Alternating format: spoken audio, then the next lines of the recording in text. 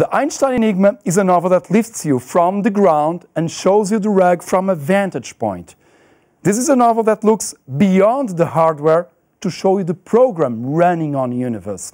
And this is done through a fictional love and spy story that begins in 1951, when scientist Albert Einstein meets the Israeli Prime Minister and starts to work on a mysterious manuscript called the God Formula.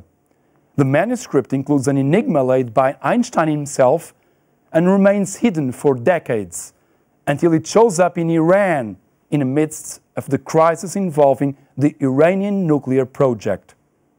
In the quest for this document, top historian Thomas Noronha teams up with the CIA and travels to Iran. The journey takes him also to the Potala, the Dalai Lama's palace in Tibet, where he finally meets the true and scientific face of God. The Einstein Enigma is a novel about the scientific proof of God's existence.